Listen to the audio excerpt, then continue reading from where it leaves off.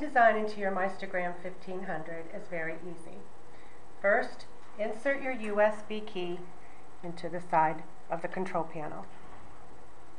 Then, touch the icon with the star. We want the U design input, which is number 3. Hit enter.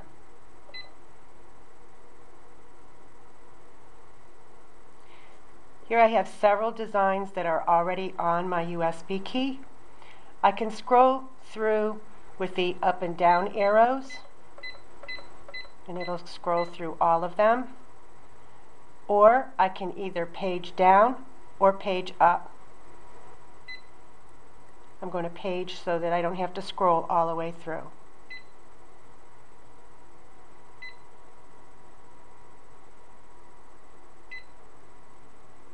The design I want is New 10.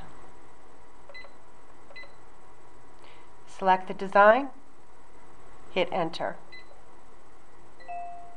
Design is inputting. Filter empty stitches. We say no because that's a process that we do on the computer in the software.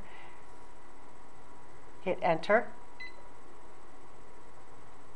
Memory design number 16. It's telling me what the design number will be.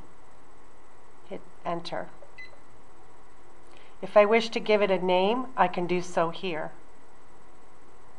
We'll cover that in another step. Hit enter. The design is inputting. Do I want to continue inputting designs from my memory stick? No. Hit enter. Do I want to embroider the new design? Yes. Scroll up, changes to yes, select enter.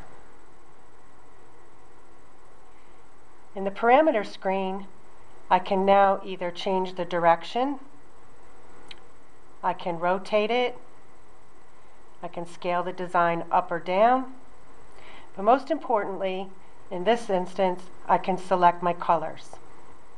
That's work order. Scroll down,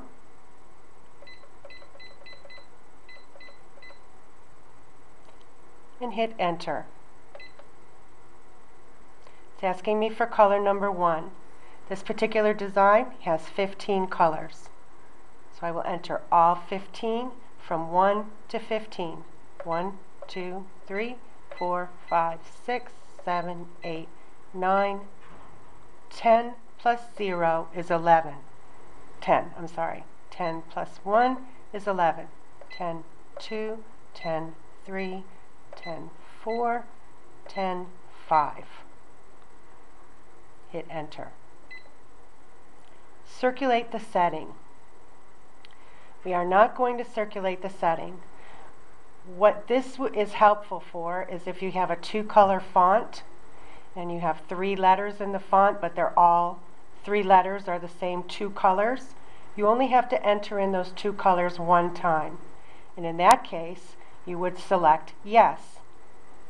And only entering in 2 colors, it'll repeat those 2 colors for all the letters. In this case, we are not circulating the setting, so we select no. The design is now entered into the embroidery machine and ready to embroider.